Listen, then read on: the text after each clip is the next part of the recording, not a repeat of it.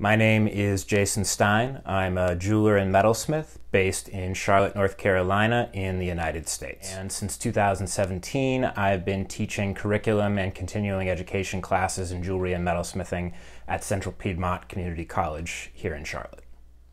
My work primarily deals with the idea of control, both within our own subconscious and within the world around us.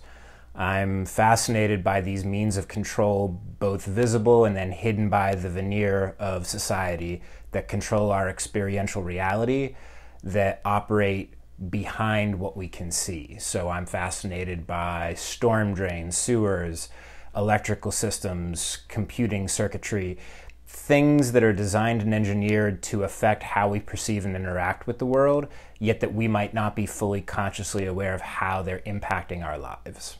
So in the world we live in today, everything is posted, on display on social media.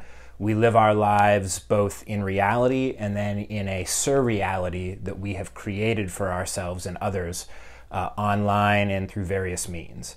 And so this idea of one studio practice as not just something that creates products, but it is a performative act in and of itself, akin to any other performer, whether it be music, dance, acting, spoken word.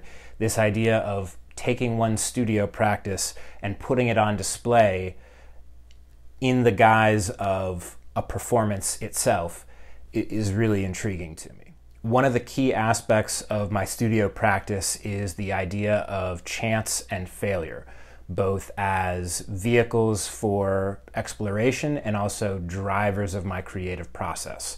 I like to push materials to their breaking point, take things farther than they're intended to go so that accidents and mistakes happen.